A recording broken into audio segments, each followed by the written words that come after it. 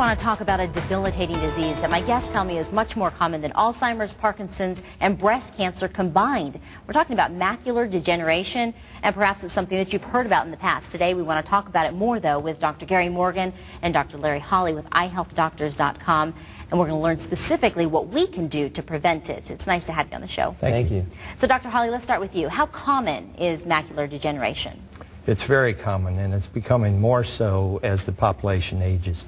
Age-related macular degeneration is an inherited disease, and it affects individuals 55 years and older in the United States.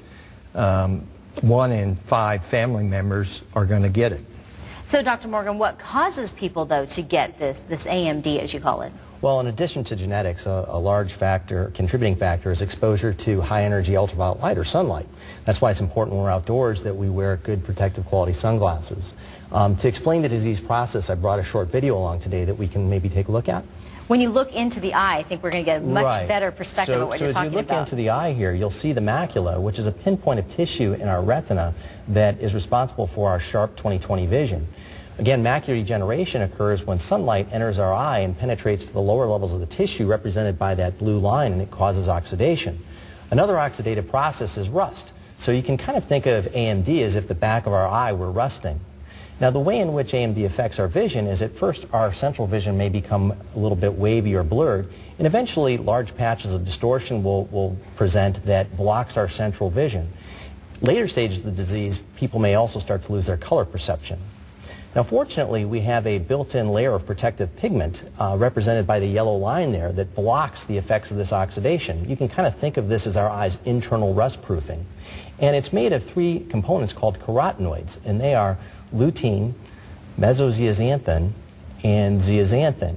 And together they form this protective shield so that as sunlight enters our eye, this high-energy light, it blocks the effects from getting to the lower levels of the tissue where it does its damage. Now, unfortunately, not all of us have a protective layer of macular pigment, or we don't have enough, especially those that have a light complexion. If you have light hair, light eyes, or light skin, you may not have a lot of macular pigment. And also, as we get older, we tend to lose this macular pigment. Now, the good news is, if we use a supplement containing all 3 of those carotenoids, over a period of time, we can rebuild this tissue so that it's back to a healthy level to give us that protection that we need. Now, currently on the market, there's only one product called MacuHealth that contains all 3 carotenoids necessary to protect the tissue. And again, those components are lutein, mesozeaxanthin, and zeaxanthin. And that one in the middle there, the mesozeaxanthin, research is showing us is the strongest at blocking the blue light from causing its damage, and it's also the best antioxidant of the 3. MacuHealth is a product that we recommend in our practices for protection. So when we talk about this MacuHealth, Dr. Holly, who should be taking it? Well, simply stated, everybody is at risk. How you define the risk in those individuals are those that have a family history of it, a light complexion, or spend a lot of time outdoors in the sun, and they might want to think about taking it. UV light exposure will cause the damage within the tissue of the eye and possibly lead to the development of AMD. And so really, in a word, it sounds like everybody could benefit from this. Like, you can't get enough sunscreen on your skin to protect your skin, so you can't get enough pigment to protect your eyes. Very good analogy. Okay, well, let's talk a little bit about where we can get this.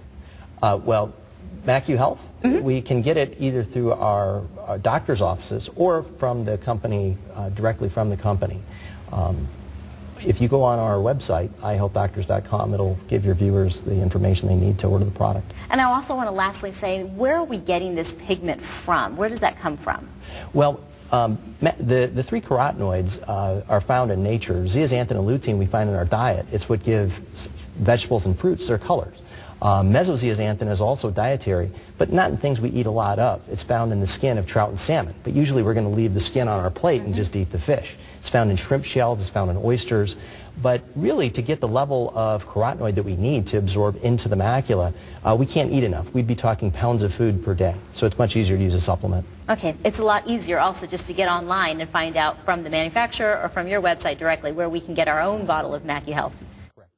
Thank you so much for your time, gentlemen. We do appreciate you.